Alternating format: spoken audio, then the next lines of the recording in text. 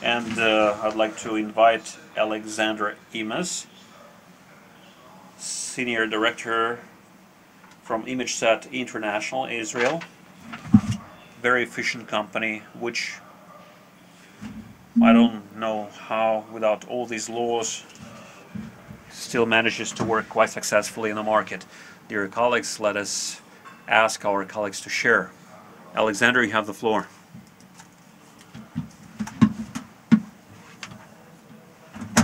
Good morning, I represent ImageSat. A few words about my company. We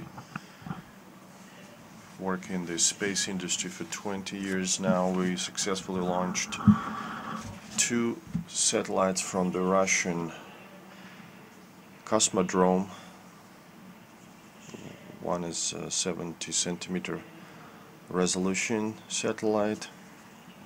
Plus we're working on designing other satellites with high resolution and a nano.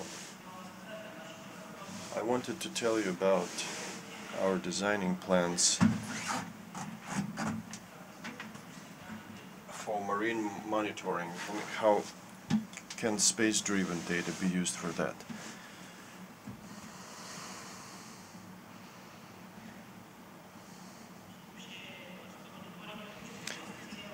Marine monitoring is a very interesting subject that many countries are worried about. There's an abundance of issues: illegal fishing, oil spills, illegal migration, military conflict, and since the marine space is huge, the data from space is most effective. What kind of data do we typically use? We use UAVs, MPAs, radars, shore radars. But the biggest problem is how much area you can capture and the high cost. Of course, we don't intend to say that we totally replace this data. What we propose is some extra data that can bring you more information. How does the system work? It relies on a lot of resources, primarily space data that include SAR satellite, AIS satellite. AIS is an automatic identification ship system. By law, ships that are greater than a certain amount should use transmitters to let everyone know what flags they're sailing under, where they're headed, but only 50% or less follow it because they're doing illegal activities or because these are military ships. We can also use data from our clients. Besides, we rely on data from open source data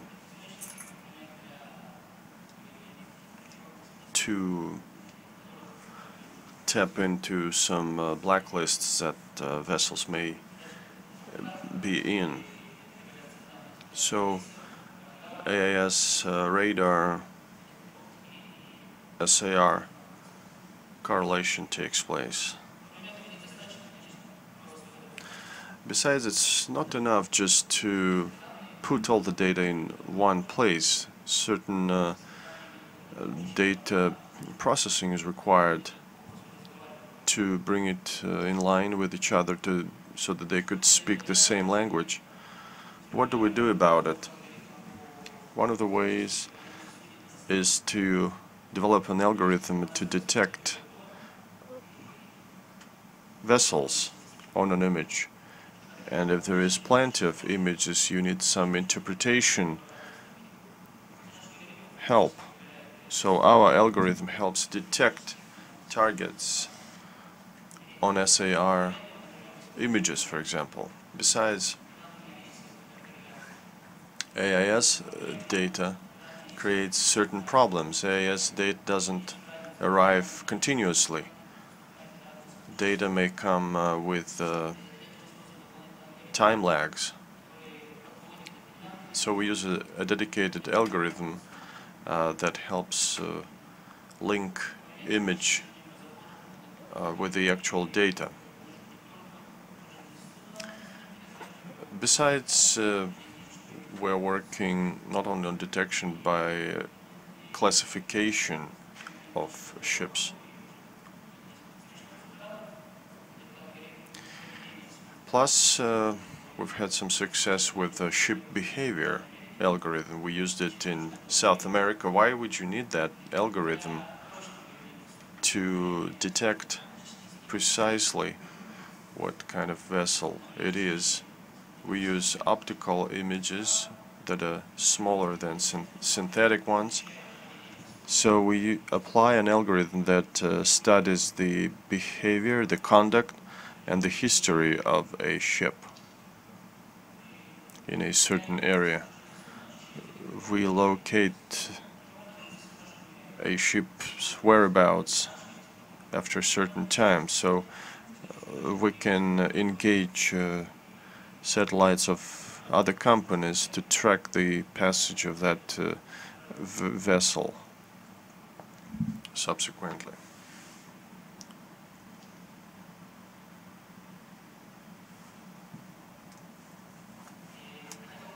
I wanted to share with you two small examples of how it works. For example, following some detection in a given area, we, let's say, detect a suspected ship. We derive some information from our system. If a ship deactivates its AIS sensor, or if a blacklisted ship enters a certain area. So we were tracking a certain ship, let's say, for several days, and we found that at certain times the ship decelerates abruptly. It sails very slowly along certain areas. So what we figured out is that potentially that ship is doing illegal fishing. Also, we can use open source intelligence. We found that the ship is blacklisted, that its license expired back in 2013, and it has been caught catching fish illegally on several occasions. Sometimes it was caught offloading the catch onto other ships. I will also give you an example which we did in a South China Sea. There are some islands that several countries dispute over. Scarborough Shoal, 230 kilometers off the Philippines shore. So we use AIS detectors to see which ships are located in an area of interest. Then we image that territory with SAR satellite. We do correlation. Green dots represent AIS sensors, and yellow dots shows all the ships. So when the yellow and the green match, most likely this is a legal vessel.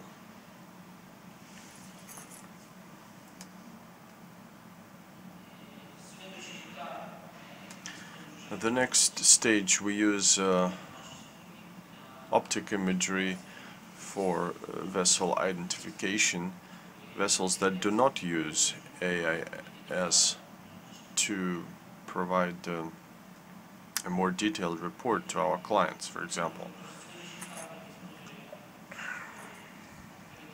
We can use open source intelligence or the customer's data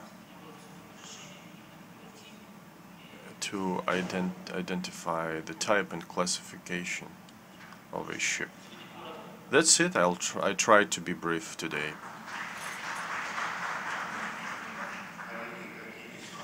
Are there any questions? Maybe Scanex has some questions. I know it's working on a geo portal under the national system. Thank you. Very interesting. Where do you get your AIS data? What satellites? I forgot to mention, we also have AIS equipment on board. So do you use Canadian services? And one of the companies is Orpcom. The other, I don't remember. Typically, we buy data from two companies.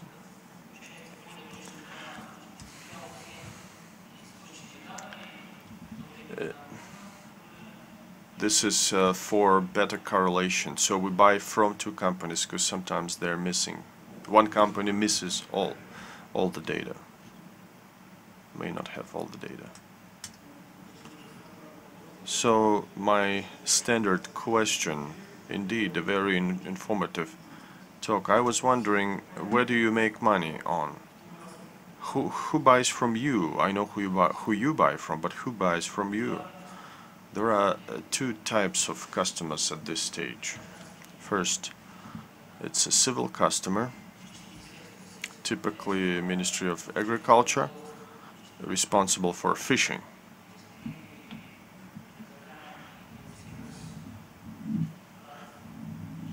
So we can deliver daily or monthly reports on the status of economic waters of a given state, so that they could catch a vessel doing illegal fishing. In February, we did a project helping locate and detain several illegal vessels. So a motorboat raided them and found that they didn't have valid licenses. The second option is the military. The military sometimes need to know what's happening, because not all the countries can monitor large territories 24 hours a day. But the state is a fiscal service, because, you know, they are checking what ships enter and exit their waters. You are outside of the government, right? You can provide through your service globally. I don't understand how can I use your services. We're doing a project with Scanex for fishing purposes. The objective is to check what vessels enter the water area.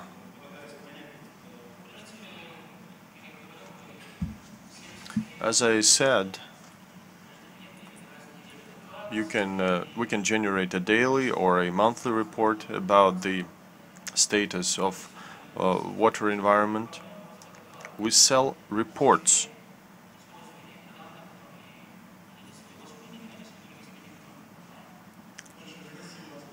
Do you have any buyers from Russia? We don't work in Russia, but you are most welcome.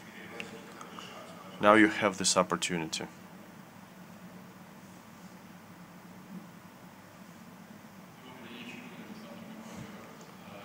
Alexander Chikurin, Rakos.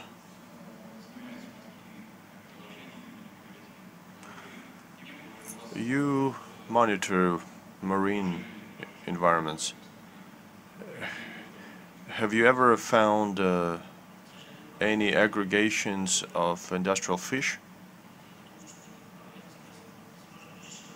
Unfortunately not. Maybe hyperspectral and optical modes will do the trick. Alexander, may I venture a question?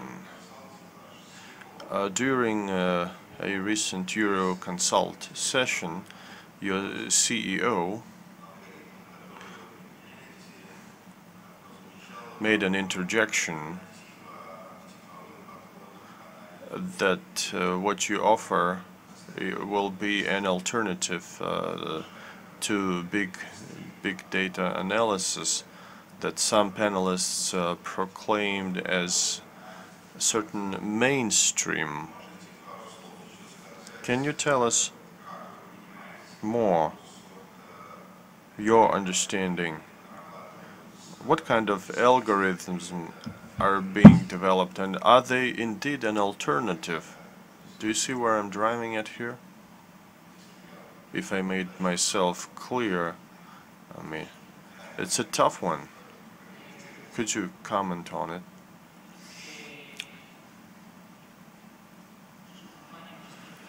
Our company, like many other space imagery distributors, made a turn. Now we're offering not just images, but rather results that more and more clients are after. We have a division on data processing now. Several people developing algorithm, because we believe that it is an important decision, not only because the information keeps growing and soon enough we'll simply run out of people to process such big data, even at large companies. Development of algorithms is required for more precise data. I don't think there is any other way you can do it. For example, correlation from different sources. Thank you. Sorry, I just can speak in English. Yeah. First of all, thank you very much for care about China, such as Taiwan and China North Sea. Anyway, I'd like to ask you one question. How could you estimate the accuracy of your result? As we all know that the accuracy of your analysis based on the original data. I just think that the shape is not so so good to watch. How could you do that? That ship is from China or from Philippines? That's my question. Okay. Thank you.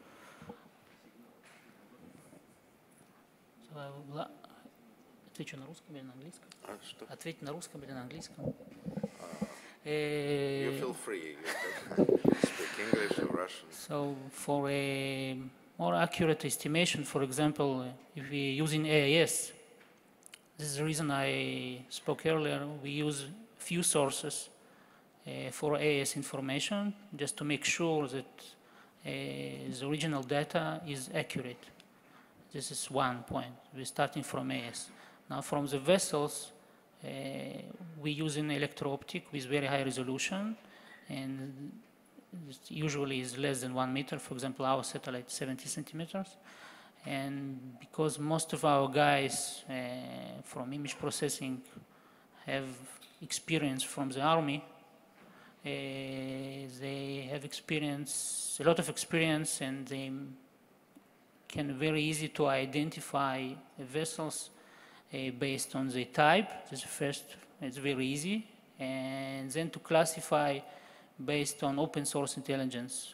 For example, we use Facebook, we use Twitter, we collect information from all over the world.